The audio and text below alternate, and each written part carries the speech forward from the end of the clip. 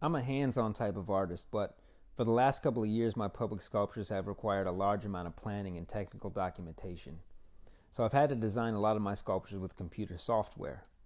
With all the computer work, I've often been frustrated and wish I could just reach inside the computer to create the sculptures how I'm used to. So about a year ago, I made a drawing as a way to express my relationship with the computer. Then I decided to create a sculpture edition out of it called Lost in Space. The figure in the sculpture is doing exactly what I wish I could do.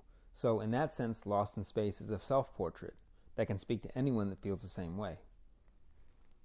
First, I created an office setting out of steel as a basis for the figure to exist. The challenge here was to make the steel welds at such a small scale and keep every single edition looking consistent to the next. I then made the master figure out of clay and baked it at a high temperature to solidify the materials for molding, because I damn sure wasn't going to make a new figure for every single edition.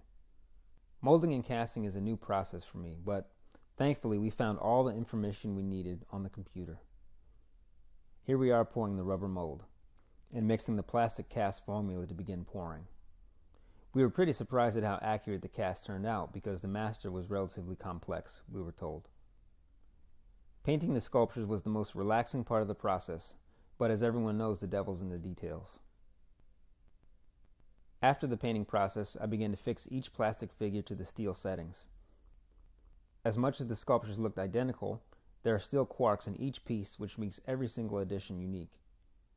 The last step was applying the green felt on the bottom, so it won't scratch up your table when you buy it. Thanks a lot for watching, and I'll see you on the next one.